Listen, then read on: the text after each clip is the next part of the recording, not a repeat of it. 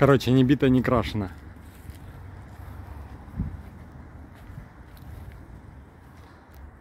Все поддается огню. Продам двигатель после пожара.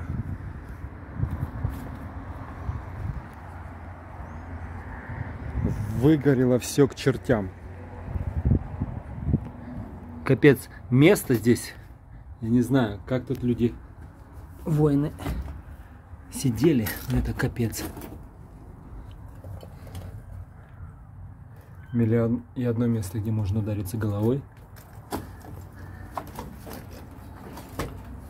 Смотри, алюминий просто расплавлялся.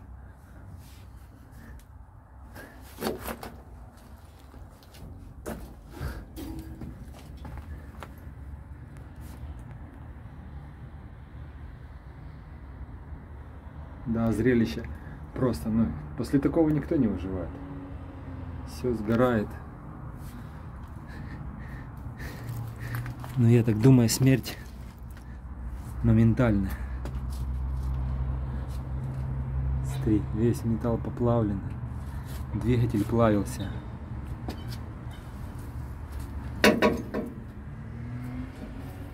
Оп. Теперь разбираем двигатель. Это походу коробка. А вот моща. Куча трубок.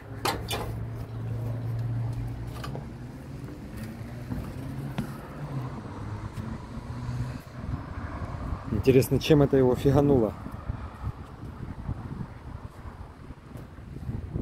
Опа. Маховичок.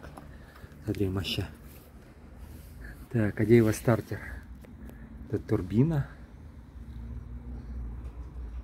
Наверное, я так думаю. Ну там, наверное, где-то стартер запрятан. Но он же должен цепляться здесь. Капец.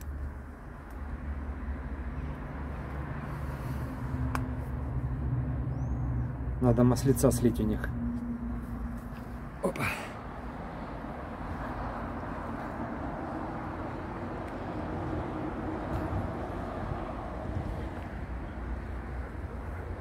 Интересно, кстати, вторые баллоны вижу. До этого видел где?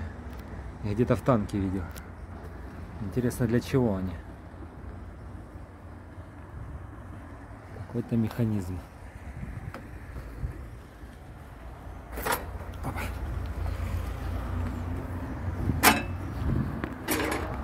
Да, в реальности оно все смотрится, когда живое, все грозно. Но когда его развалили, не такое уж оно все и страшное. Сколько механизмов в одном было. Сколько можно было бы человечеству себя развивать в правильном русле. А мы, людишки, убиваем друг друга.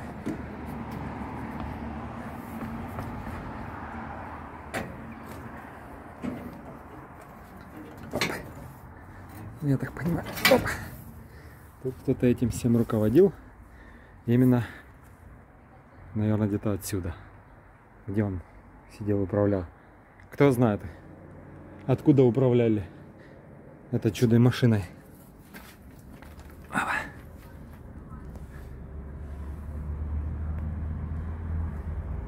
Башня крутилась. Кстати, крутилась, а походу держалась. Интересно, что это? Походу по алюминию. Что такой мягкий металл должен быть? Что на башня крутится по алюминию, что ли? Да, смотри.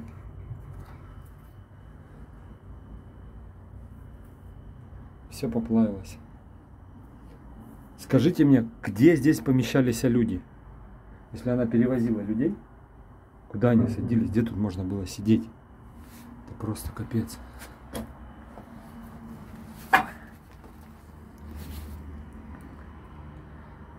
Походу, и сзади он смотровое окно, да?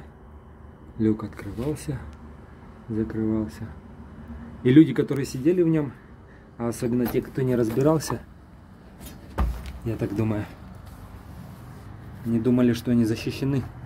О, смотри, патрончик.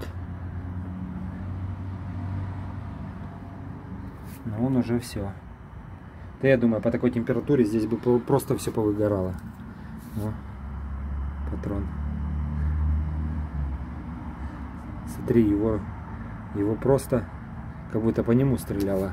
Тут внутри оно все. Так, походу я тут, наверное, сижу на костях. Если так подумать. То есть это все из быка, тут а тоже все оно тут выгорало. И если так хорошо покопаться, оля, какое-то стекло. Капец. Что мы по мелочам еще найдем.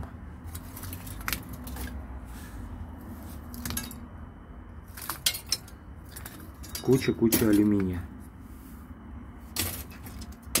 Все оно поплавилось.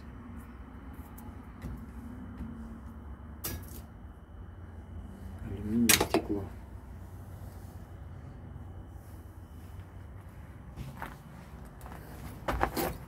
Надо было рукавицы брать.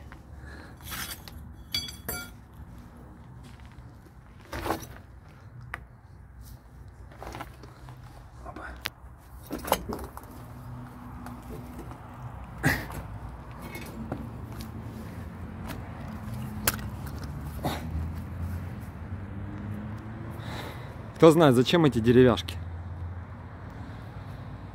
Но она им не помогла.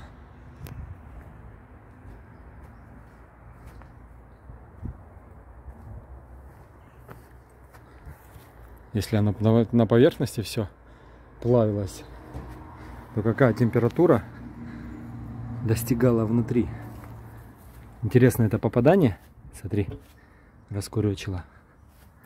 Или, наверное, снутри снаряды взрывались. А может, прилет джавелина.